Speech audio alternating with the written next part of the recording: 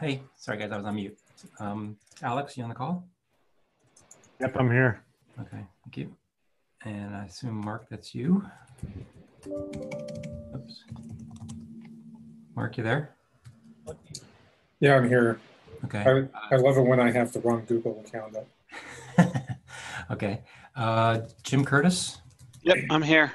Whoops, I went too many people typing at once. Jim Curtis. Joe Sherman. Yes, I'm here. Thanks. Klaus, are you there? Yes, I'm here. Louis? Yep, I'm here. Okay, hold on a minute. I'm typing over people again. Turn it. Okay, I heard Klaus. Let me start back up top. Guillaume, are you there? Yep, I'm here. Okay. Austin, you there? Hi, Doug. Hi, everyone. I'm here. Hello. Clemens? Yes. Hello. All right. Dan Barker. Yep, I'm here. All right. What about Eric? Yep, so I'm here. All right. Hold on a minute. My window's getting too small. Holy moly, we've got a lot of people so far.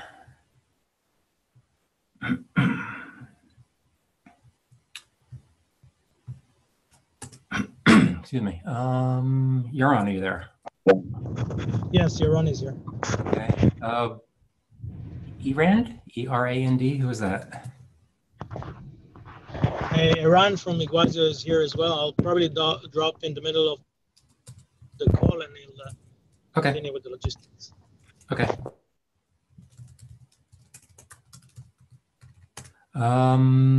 Thomas, you there? Yeah, I'm here. All right. What about Chris Borchers? Yep, I'm here. Okay. Matt Rakowski? I'm here.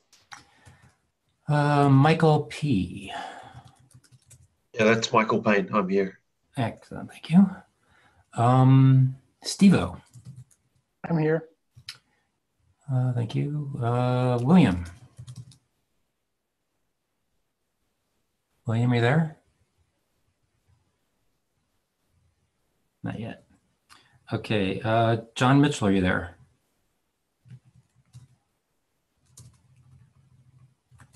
John Mitchell? Okay, what about William? Are you there yet? Okay, let's see. Bahram. Yep, I am here. Excellent. David Lyle? Yes, I'm here. Thank you. Oh, Aaron. I got your last name now. Thank you. D-U-C-H-A-N. William, sounds like you're still having issues, or it looks like you're having issues. So John, no, we can't hear you. Yeah, John, we can't hear you. I'll mark you as there since you're obviously at least somewhere around there. But if you can speak, that'd be nice. Let's see, who else? Who's on 925-699-0277? Oh, that's you. Thank you. All right. Chad, are you there? I am here. Hello. Excellent. Hello. Is there anybody I missed? This is Rachel. Oh, hey, Rachel. Is Sarah with you? No, not right now. Okay. I think that might be everybody except William. So, William, if you are on the call, we cannot hear you.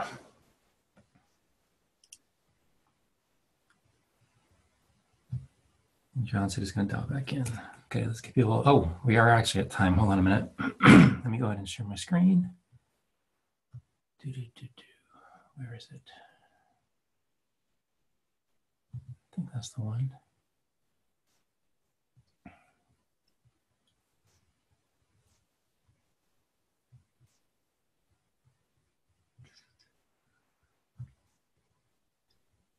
Okay, can you guys see my screen okay?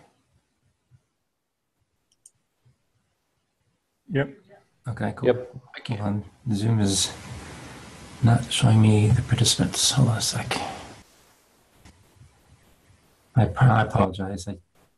just came out of a different meeting and I'm a little flustered trying to get everything organized here. All right, let's go ahead and jump right into it. We'll finish up roll call later. AIs. The one that stood out to me that we need to definitely tackle is Austin. Do you have what you need for getting permission to mention people's company's name? Yes, I was going to bring that up on this call. I was thinking it could be as simple as I just acknowledge all the people who are on the contributors list right now. And this isn't, and I'm going to characterize it as not an official endorsement, but just that we're voluntarily collaborating on this effort. So I think if that sounds good with everyone, I'd like to just do that. And because they already added their names to that contributors list, then I figured that they feel comfortable being known as a contributor to this project. Okay, that sounds reasonable to me. What if the statement wants to be stronger?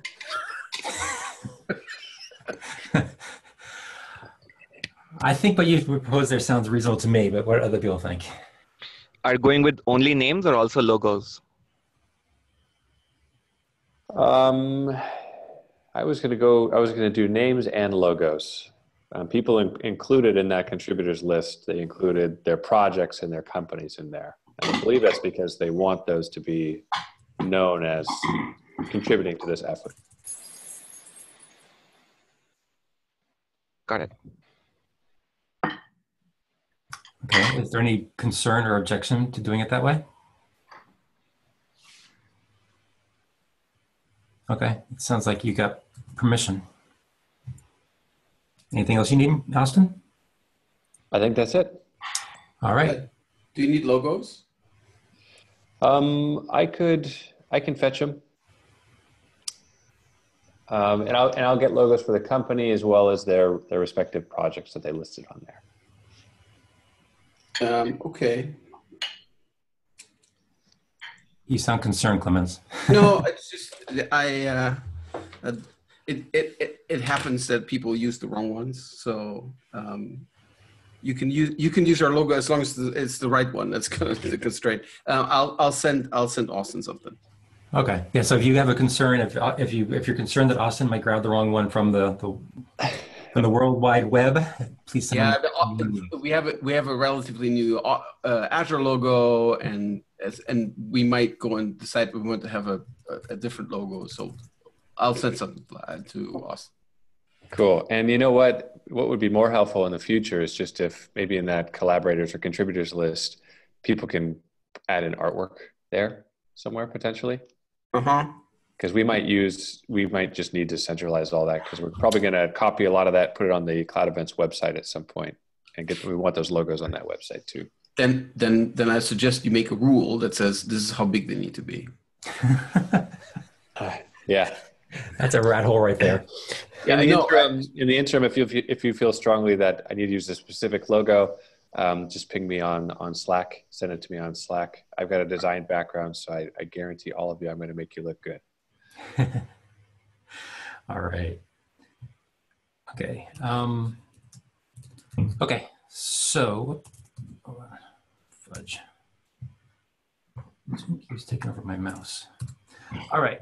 Thank you. Moving forward then, just to remind everybody, it should be obvious, we are not going to have a phone call next week because most of us will probably be at KubeCon. However, we will have an official meeting on Wednesday, 8:20 p.m.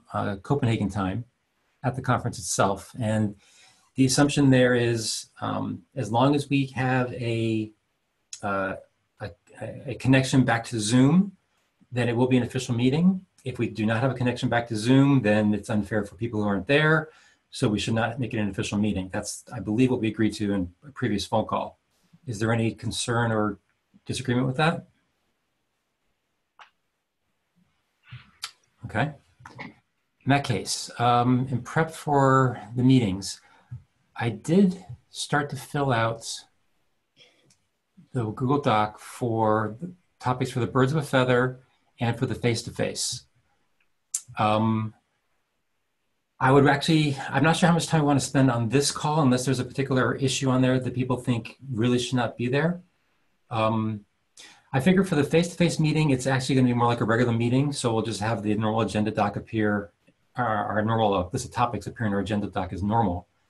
For the birds of a feather session, though, I was wondering what you guys thought in terms of how we wanted to organize that. Do we want to actually come up with a definitive sort of list of topics to bring up there in case audience members don't have questions for us? Do you want to play it more by ear? How do people want to work that? The less agenda we have, the more interactive it can get, right? Yeah, I was going to play it by ear, but yeah, me too. I'm not sure how comfortable people feel with that.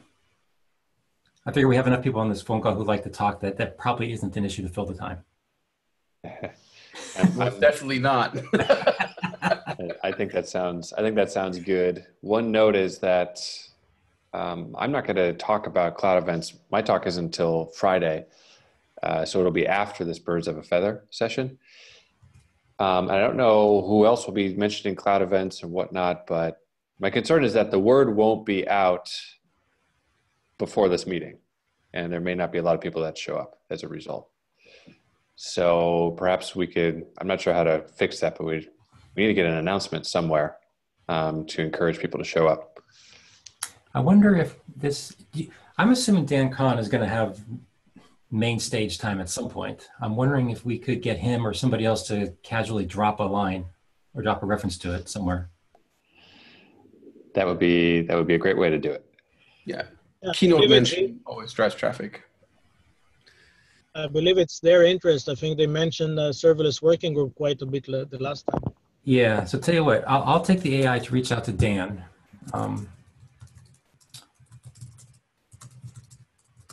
So he did this last time, actually, at the last Cloud Native Con. Yeah, I think it would be in their best interest to do that as well. So I'll take the AI to do that. Okay, anything else? Actually, I don't need that there. Put it in the agenda doc.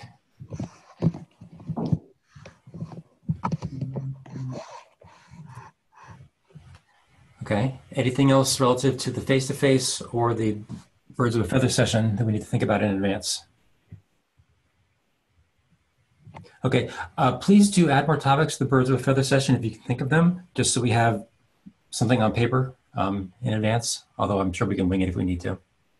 So we'll have the session, the link on the first session or the second session? I'm sorry, we'll have what on the first session? Be able to join remotely. Oh, yeah, the joining remotely will be for the official face-to-face. I guess we could try to do the remote during the Birds of a Feather. I don't see why that couldn't work. So hold on, let me make a note of that. Because if we can do it, we probably should. Oops.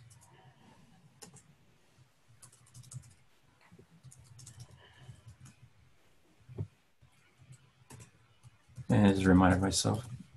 Great, thank you. Yep. All right, anything else? All right, Austin or Mark, would you guys like to bring everybody up to date on the interop event stuff? I would. I'd like to, can we discuss something else for 5 minutes? I'm just realizing I'm in the wrong conference room and I'm getting kicked out. I got to switch. Sure. Oh, I'm sorry, I misunderstood what you wanted to say. Okay, yeah, we'll wait 5 minutes. Tell you what, let's pick off an easy PR then. That's always fun. Actually, hold on. Aside from the interop event, is there anything relative to KubeCon that people think we need to talk about? Anything logistic-wise or anything like that?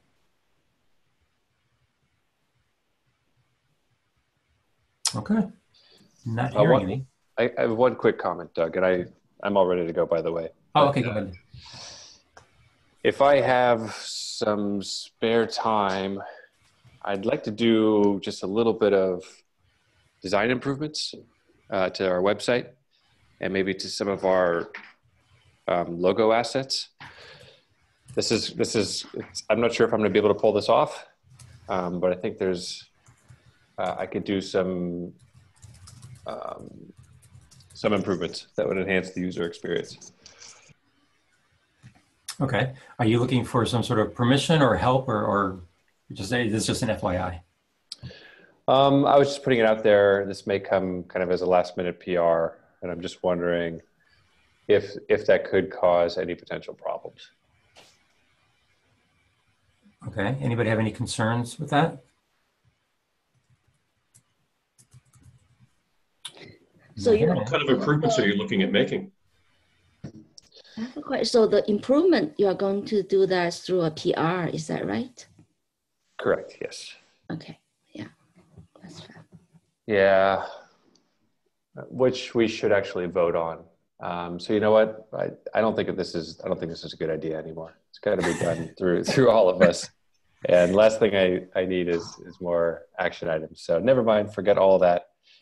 And if you want to chat about this interoperability demo, I'm ready when you are, Doug. Okay, go for it, Austin. Cool. So I'm giving a talk at Cloud Native Con. It's just discussing serverless and the event-driven future. The goals of the talk are, I want to introduce cloud events and announce this initial version, communicate the why and use cases of cloud events, illustrate what will be possible in the future with it, and make it real for the audience by showing off a neat demo. And also I want to tell our story of collaboration and celebrate everybody who's helped us get to where we are today.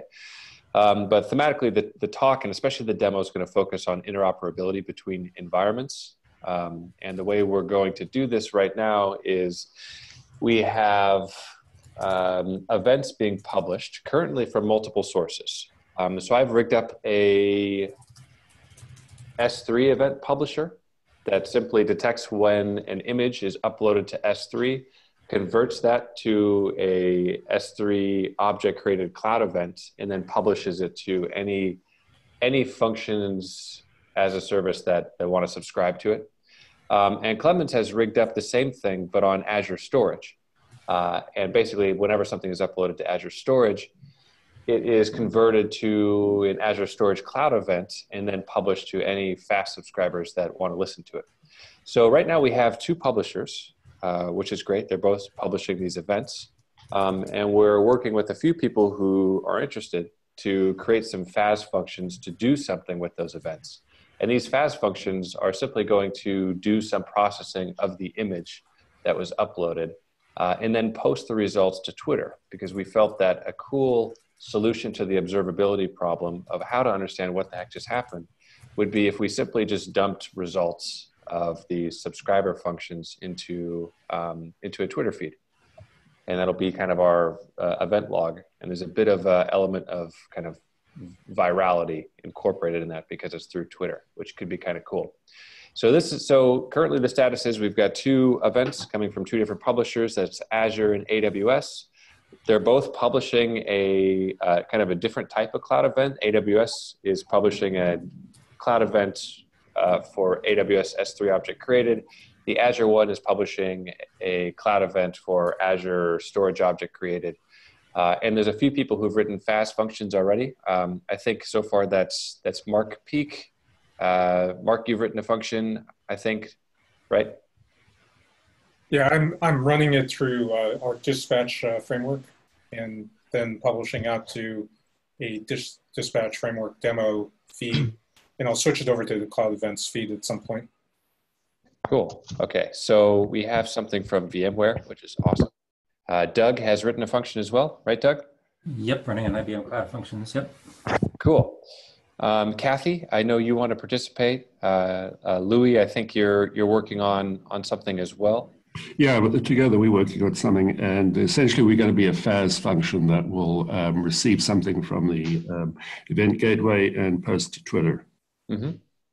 Yeah, so that event will go through the Huawei function stage serverless platform, and then invoke a function that will post something to the Twitter. Yeah. Fantastic. All you need to have to integrate it into the demo is simply have a FAS function that exposes a publicly accessible HTTP endpoint that can receive a post request. And the cloud event is going to be in the request body. So it's fantastic that we have a lot of people who want to integrate. I think the only thing we should chat about now is, we have these two different events coming from these two different platforms. This means that people, and in the demo, I'd love to actually run through just, hey, I'm going to upload something to AWS, and look at all these functions that just reacted to it and posted in the Twitter feed. And hey, I'm going to upload something now to Azure Storage and look at all these functions that just reacted to it. Yep. The only thing I think that might make this whole scenario more convenient is right now, if people want to integrate, they have to write their functions to handle both the Azure Storage event as well as the AWS S3 event, which isn't honestly that much code. I wanted to suggest the idea that maybe what comes from Azure and what comes from AWS is a common storage created event. It's like an abstraction. Yeah, but it can't be because we haven't standardized that bit. So we should not pretend that we have, because we haven't. Sure, and it's not, the intention wasn't to say, oh, and look at this new standard event that we've also announced. It was just a simplicity hack for now. Yeah, so I think we already made things a lot simpler than they were between across AWS and Azure. But we should. There's enough differences between S3 and Azure Storage that I would not necessarily take a step further. Mm-hmm. Hey, Austin. Yes. This is Rob Dolan from Oracle. I can talk to you offline about it, but I want to make sure that we're also part of the demo. Okay, fantastic. And I sent you a message on CNCF Slack as well, so we can connect. Yeah, same with Thomas here from Google. We've got a couple of aspects of the demo, like we might be able to contribute one or more event providers as well as an event broker. So we do have a Slack channel. Just ping one of us, and we'll have you guys join, and then we could have offline chats about how to hook everything up. Yeah, Austin. I just added them onto the Cloud Events demo channel. Austin, one other point. I thought that we agreed that Azure would be like a blob store, and S3 would be more like a text processing, like sentiment analysis or something. So are now both going to be images? Yes, you're right. We discussed that. I think right now we should just focus on one use case, just to keep it simple, and we should go with images. Okay, and can we get a link to a configured repository that stores the images so we can do the testing? Yeah, testing this is a bit hard, certainly. I've written up some ways to do it for the AWS S3 event. I think Clemens has done something similar, but yeah, I think we should. Code. Yeah, we should figure this out in that private Slack channel. We can simplify it because the event we can simulate. We just need a blob store to store, several pictures. We can just verify that we have access to the bucket, all that.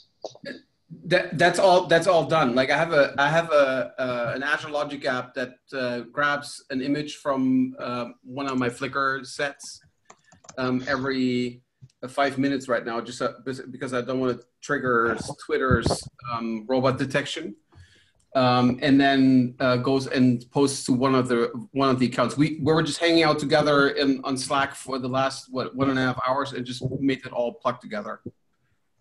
So adding more will not be a big deal, and that function runs forever now. So as soon as I have a URL, I can go and hook you in, and then you'll get pushed to. And I can also reduce the frequency to less than 5 minutes. But there's a randomizer in there, so which means if I set this to a minute, then everybody gets called, every 5 or 6 minutes, depending on how many URLs I have. Right now, I have 3 targets hooked up. So one thing that I'm not sure about, though, is the Twitter side of it.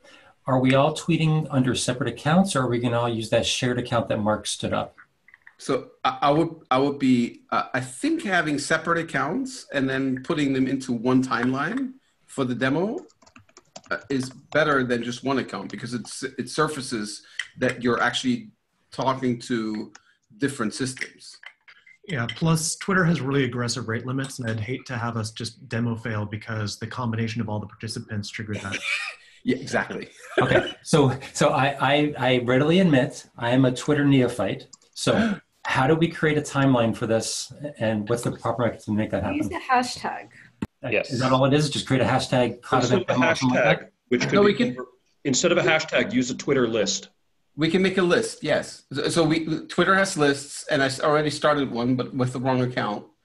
And we can basically just share out the list, and then you subscribe to the list, and everybody can see it. Or you can just click on the list, and you see the entire timeline of those accounts. Okay, so Clemens, can you take the action item to set up that list and send out information? Yes, that will be Well, very... since Austin is giving the talk, he needs to own the list, or doesn't need to own the list? That might be the easiest thing, because... So, as one demo caution, is this a bucket that the audience members will have access to? No.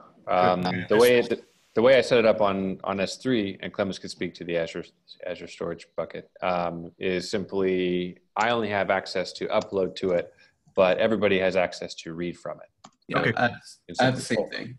Yeah. I just want to make sure that it's very popular to embarrass a presenter by forcing something embarrassing to go up on the Twitter feed on camera. We've been there. Yeah. But that makes it so Thanks much for more having fun. my back, Thomas. I mean, if anyone wants close to it, right? If anyone wants an embarrassing read, look at what happened to Coca-Cola. So basically, you just took away all of our fun, Thomas. Thank you very much. I appreciate that. So I just got a ping from Chad Aramura from the FN team. One of the interesting things that he has is image recognition of license plates on FN. So if we have images of license plates, we could do something with integrating image recognition. Yeah, that's actually what I'm doing on our side, Rob, as well, except not just license plates. Is any picture, Watson will tell you what's in it. So yeah, that's the kind of stuff that we're all doing. Yeah, so I like that. I like that suggestion. I also believe in knowing your audience and speaking to them. And I've got an alternative proposal that to help kind of clarify our focus and the use case that we're going to show off. I think we should upload an image of Dan Kahn, the executive director of the CNCF, and do something fun with his headshot. I think that's a great idea. But I also know Dan kind of socially and think he would get a kick out of it. What do you think, Chris? I think he'll be fine with it. I also suggested having a sort of an ambiguous picture and see which one interprets it correctly between Watson and TensorFlow and Azure, you know. Yeah, so I've currently hooked up pictures from the Henry Dorley Zoo in Omaha, and those is what I'm pushing. And it's Watson is doing a really good job at it, actually. Well, I think we could just. I think people can upload almost whatever they want, but it's as you're running through it in your actual demo itself, Austin, you can obviously upload whatever you want since it's your demo.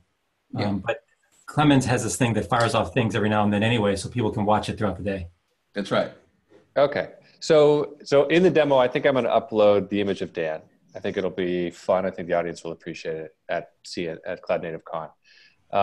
Your functions, it sounds like, can do anything with any image, but it's just a matter of doing something useful with it and putting it to Twitter. That's where all of you have to get creative, I guess. Yep. Okay. Relative to the demo, we have the private Slack channel, so everybody should be able to join or ping somebody to get added to it so we can work offline. Austin, is there anything else you need in preparation for your session? I still feel like helping people get integrated into this thing could be a bit improved.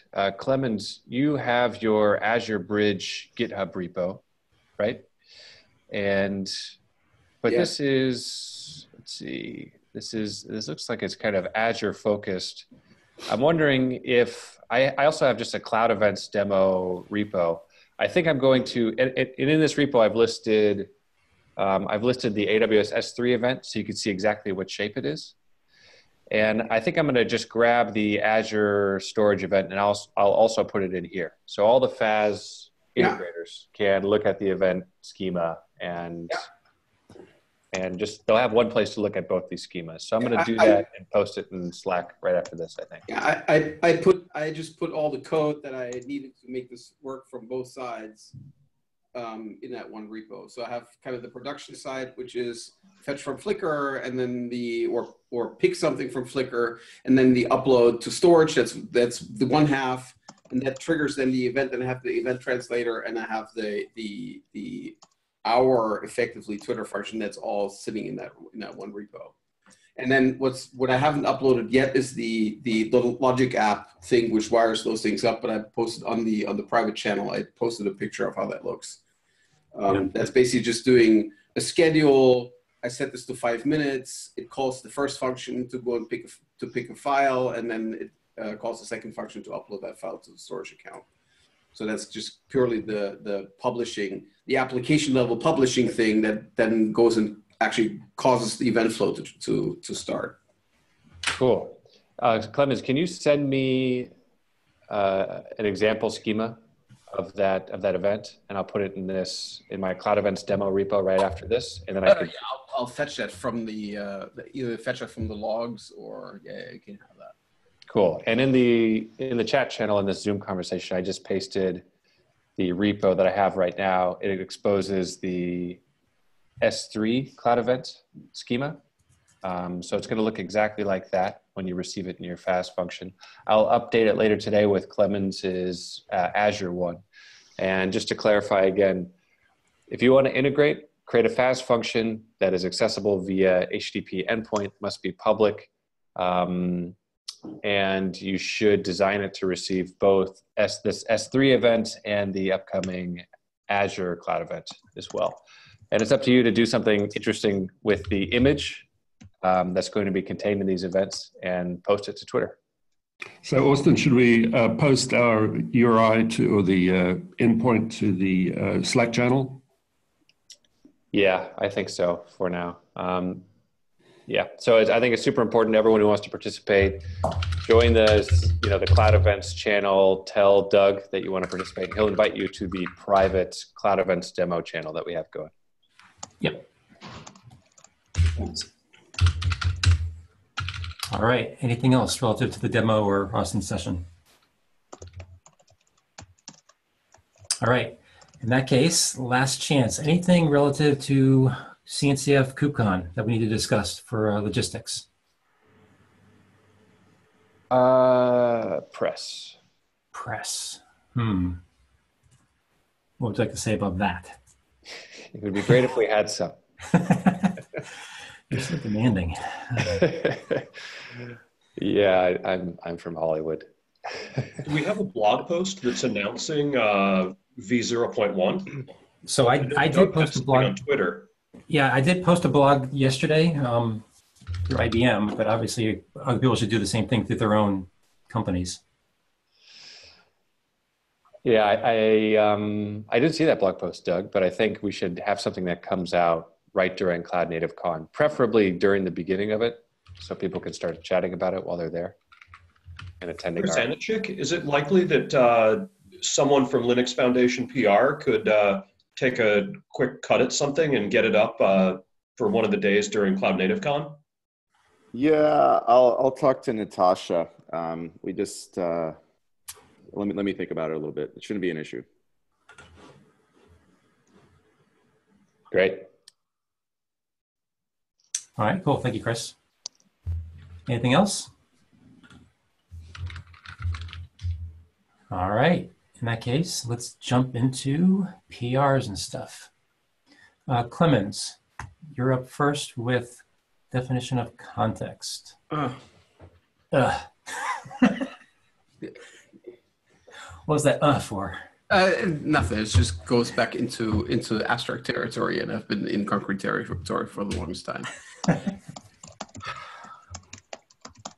Okay. And I haven't looked at this for a long time. Well, it seems to be non-controversial for whatever it's worth.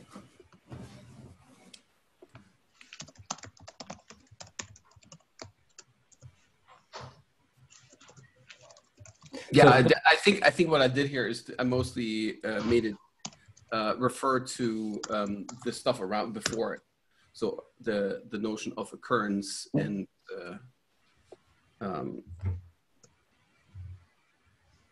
the data. Yeah, basically saying the context is well, difficult with these definitions. The context data is setting the event that you're sending into context. It's giving you more information around it. Right. So obviously the text is on the screen. It's not a whole lot. Hopefully everybody's had a chance to read it. Is there any questions, or are there any questions or concerns with this? Any objection to adopting this? Okay, I figured that'd be easy. Thank you, guys. Gosh, I can't type today. Sarah's not on the call, but let's see. I don't. She fixed this one up, so I think it's meant to be. Yeah, I tend to agree. So, Rachel, do you want to talk this one, or just do you want to just jump into asking people who have had a chance to look it over? I think so. I don't know if there's more to say about this than we've talked about before. I think the changes that we've talked about last time are now represented here. Yeah. Just so you guys know, in case you haven't had a chance to fully read it in the past, it does not touch the spec. It's all about adding additional documentation to the community folder for things like open source projects or demos and stuff like that. It's to sort of beef up the community itself. It does not touch the spec. Are there any questions or concerns about this one? It would be good to land this one so that we can now add the content into these pages. Yep, definitely true. All right, with that, is there any objection to accepting it? Excellent. Thank you. Clemens, you're up next with definition or clarify content type. Hey, Doug, before we move on from that last one, how do we prove content going into these pages? I'm assuming just a PR. Okay. Is that acceptable? Do you want to propose a different process? Well, does it have to go through full review by this committee if we're talking about open source projects and demos? I was actually going to treat that a little bit more, excuse me, sort of like I can't remember the term we used in the past, but more like a syntactical thing, where as long as we get maybe 1 or 2 LGTMs on there and it doesn't look controversial, then I was going to let it go in, if that's okay. Okay, that's the clarification I wanted. I agree with that. Okay. Should we document that different process somewhere? I think we actually may. I'll double check after the call, but I think there's something that talks about syntactical things the administrator can do on their own. But if I don't think it's clear enough, I'll open a PR to make that clear. Cool. Okay. Anything else relative to that?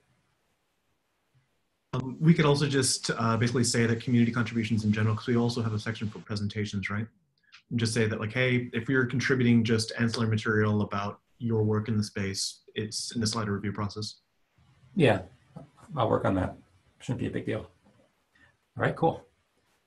Clemens, content type. Let's see. Yay! You want to talk to this one? Yeah, we had several conversations about the content type and the what that actually means, and there was significant confusion around what that means, because we have 2 concepts of content type floating around. One is the content type of the overall event envelope, and then that's the content type of the event data. So I clarify here that the content type that we carry as an attribute is really declaring what the content type of the data attribute is, and also give an example. So you might go and render an event as JSON, but that event might carry an XML payload. And so you need to be able to go and declare that. And XML is something that I'm just referencing here, something that is odd and old, but it might quite well also be binary. So if you have an IoT use case and you raise an alarm from a device, that alarm may be expressed in the native, whatever native format the device is using to raise alarms today. And we're cloud eventifying it with the envelope so that everybody can understand it, can flow it. But ultimately, if you want to get at the details of the alarm, you may have a special decoder to go and get at the details of them. There's a billion different lingos, obviously, that devices speak. To be able to carry that native data, the native data, you need to be able to declare it, and that's what that content type is for. So that's the equivalent. That's the equivalent of the content type in MQTT, or the content type that's in AMQP. It's really about the data that's being carried, and then we have several in all of our transport binding proposals, including the one that the mapping that we already accepted for HTTP. We're referring to this field in that way. I think the change can be made even better if we also just kind of explain that this does imply there might be double encoding. So I did get my structured and binary JSON encoding working with cross encoding for XML payloads, but I had to add like extra JSON value encoding and decoding to make sure that all the XML characters were rendered as safe JSON characters. So Thomas, are you suggesting an alternative text here, or are you looking for a change, or just? I'm suggesting that maybe in another sentence or something like that. I don't know if we might be fine just explaining in every single transport document that, by the way, because this transport document transports over XML or over JSON, if you have a non-JSON type, it must be JSON decoded before it's arbitrary decoded. Yeah, so that is the job of the JSON format to declare this, because here this is why we have an abstract type system, right? We go and say, this is a string that declares this. The data attribute can have 3 different shapes. It can carry a binary, it can carry a string, or it can carry a map.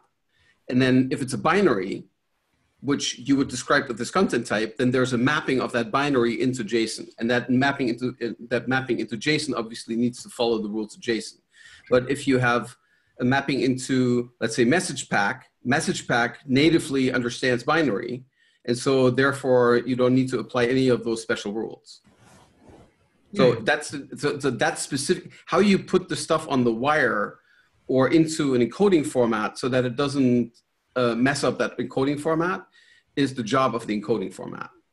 So that clarification, if needed, should go into the JSON format. Okay. So are you okay with the text as it is, Thomas? Yeah. I was bringing up an optional addition, and it doesn't seem like it's like other people are rallying behind it being necessary, so that's fine. Okay. Well, as with everything, if upon thinking of it more, you think additional text is needed, we can always do another PR follow-on to this one to add it. So, right. Any other questions or comments? I have a question on this. So, so for the content type, this defines the format of the data.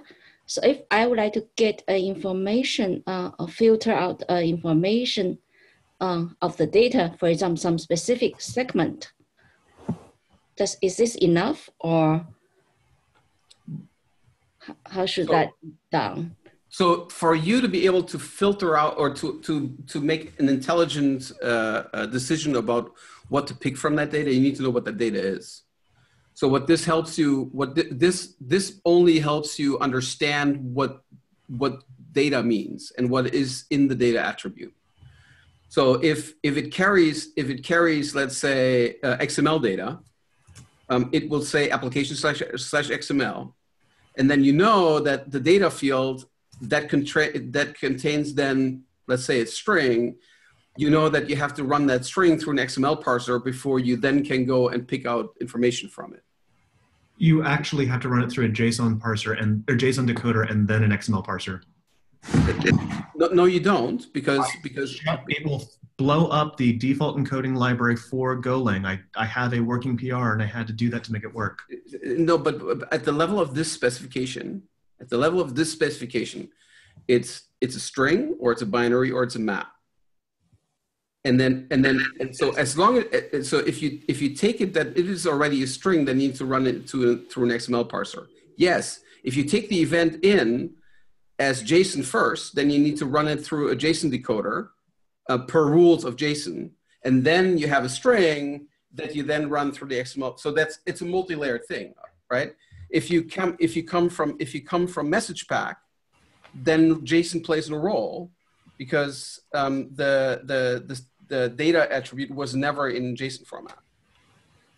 Would it be useful just to add a sentence that says implementers need to be aware of having to possibly do multiple encodings or something along those lines, just to give people a heads up that it's not just a simple dump whatever you want here. I mean, the content type is going to shape what you put there and the transport at which you're sending it, like, for example, JSON.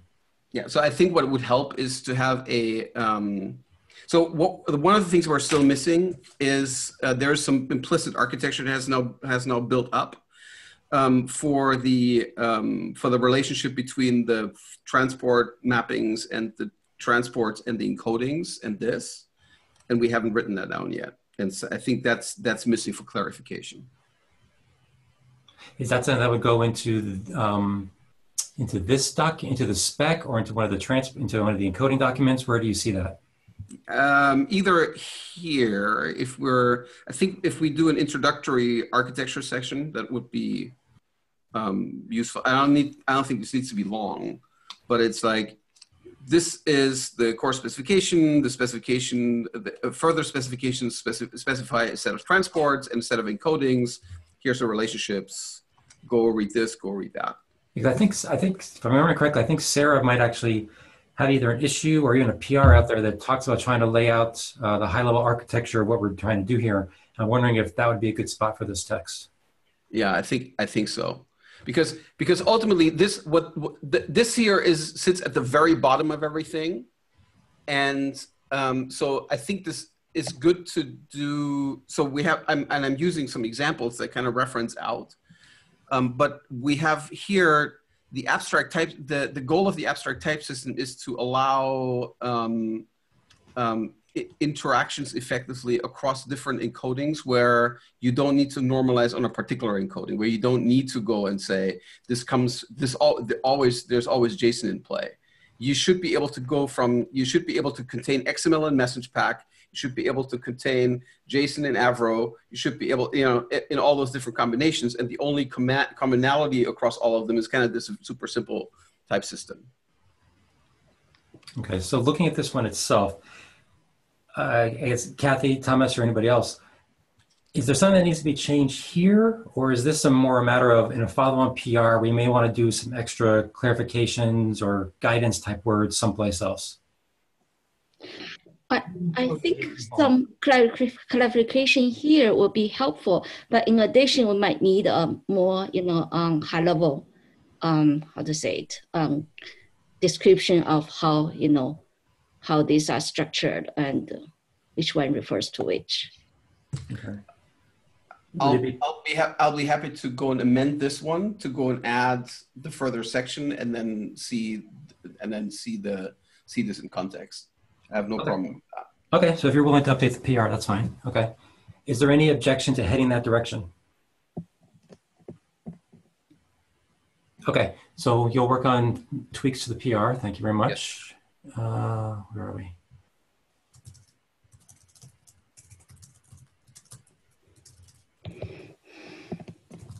Okay.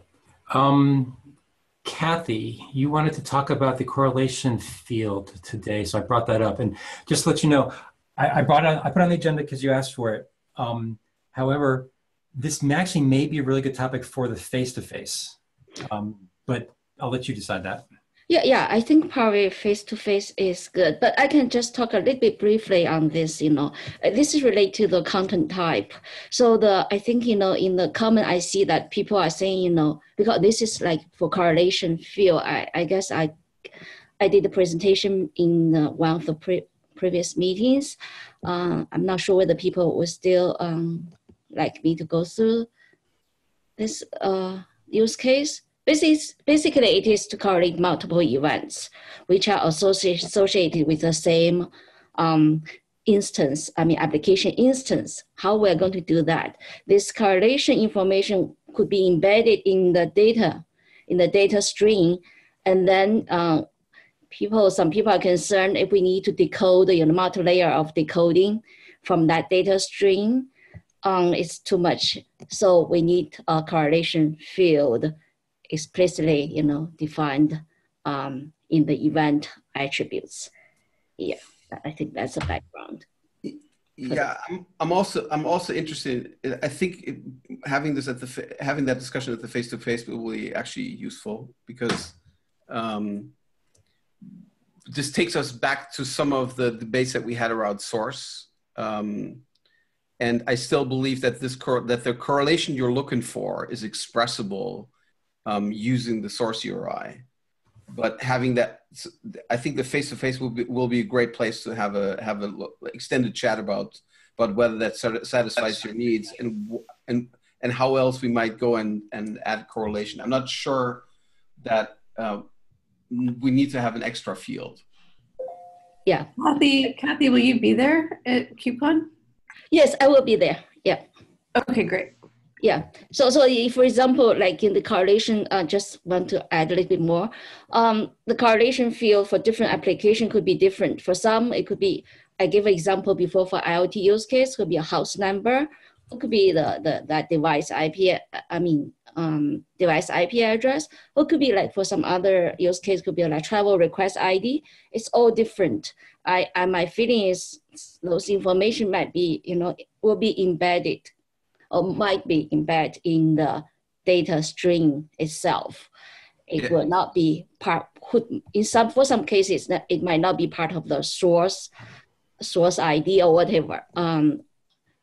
In some cases, it could be. So that's why I think, maybe we need to discuss this in a more extensive way. Yeah, we have three ongoing issues / PRs that are heading in that same direction. One is we have lack of clarity around what extensions are.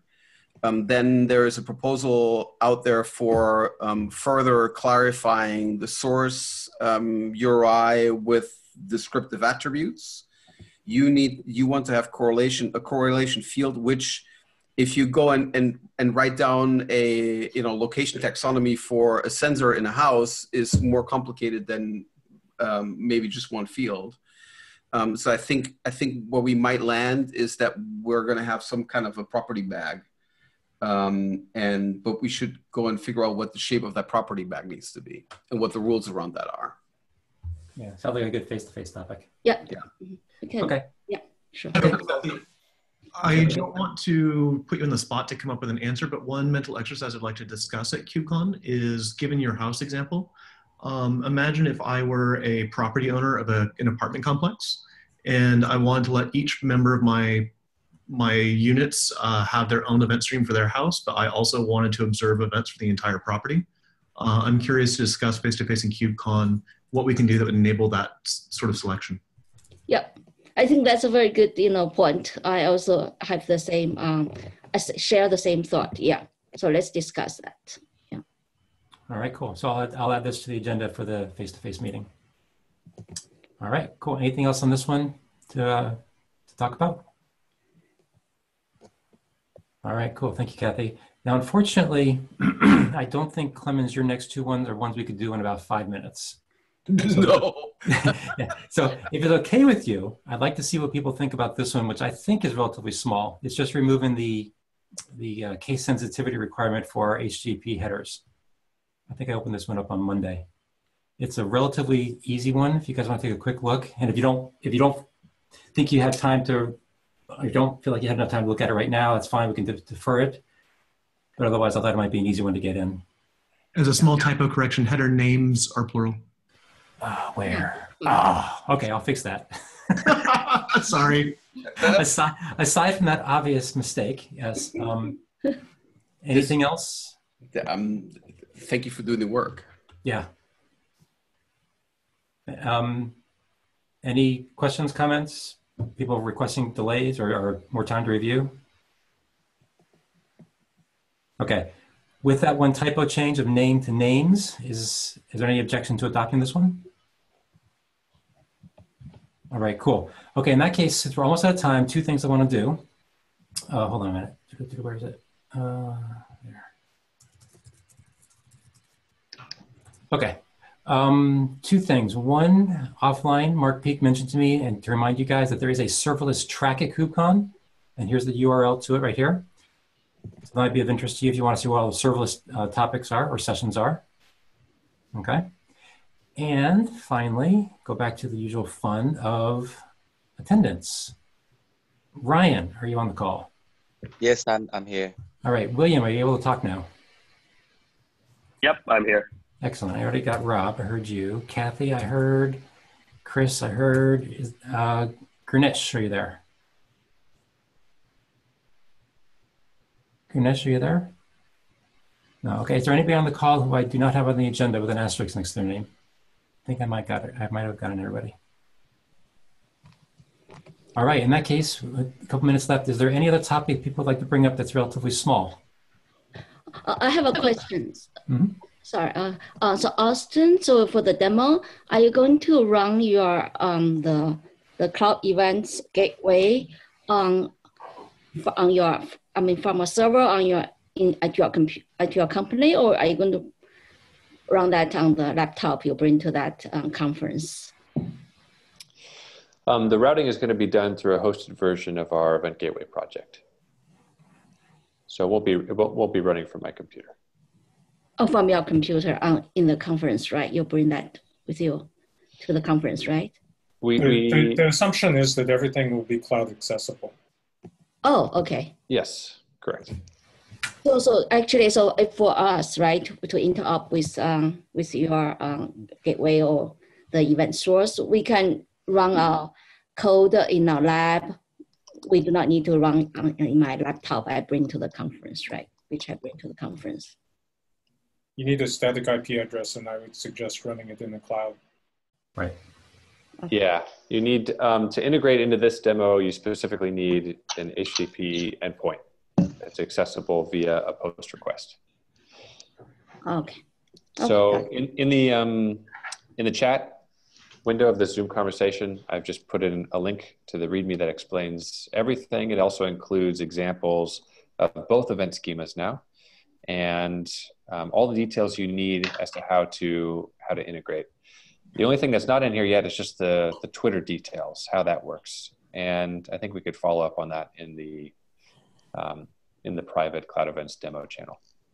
Are there any concerns that we should worry about with like which encoding you're going to use or which responses that you accept or things like that? No concerns with responses. The encoding is just application JSON. That's what you'll receive in your FAS function.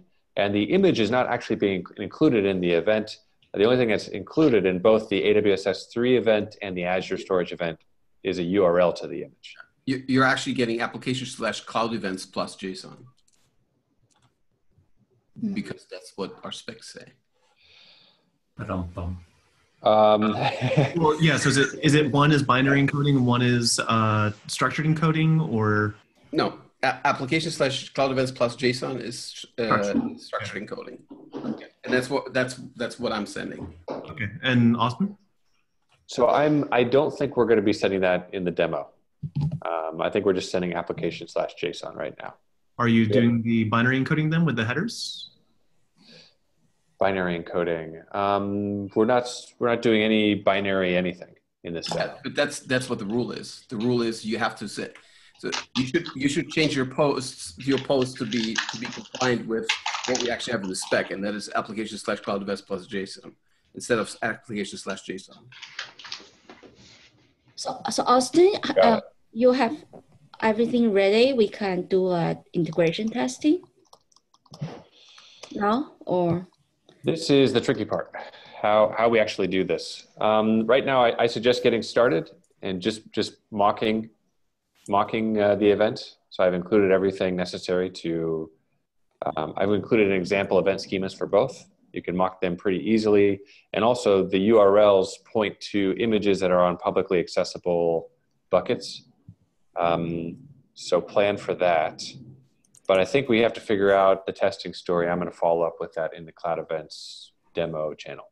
Yeah, Kathy, if you go to the private channel, if you just tell everybody what the URL is to your function endpoint. In the meantime, I believe you can get pretty far just mocking this experience.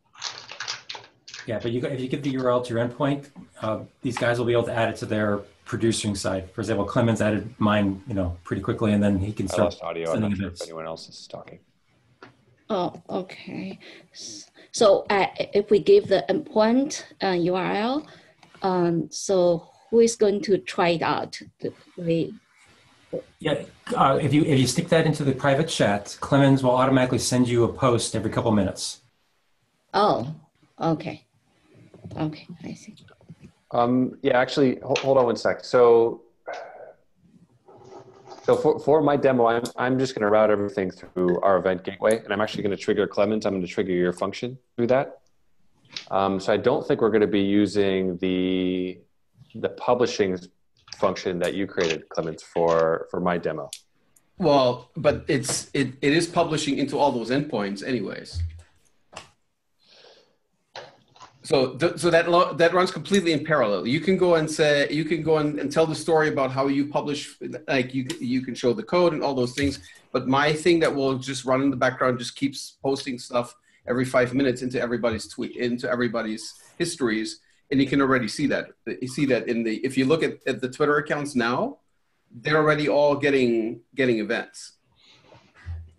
Yeah, I hear you. The challenge is this just creates like two places for people to integrate into. They're either handing me the endpoints or they're handing you the endpoints. Well, but that has already happened. Like this is already working. Sure. Is there a problem with only integrating with one? Why do we have to integrate with both? Yeah, I think it's better just integrate with one. So I'm going to have to call time here because I know other people have phone calls to jump off to. Can we continue this discussion in the private chat? Yep. Okay. Yep. So it's a Slack, right? It's a Slack channel, right? Okay. Yeah, hit me up through Slack and I'll invite you, Kathy. Okay, sure. Thank you. Kathy, you're already invited. Oh, there you go. Okay. Okay. All right, cool. In that case, hopefully we'll see most people there at KubeCon. I'm looking forward to next week. Thanks, guys. Okay, Thank you. Thanks, everyone. Goodbye.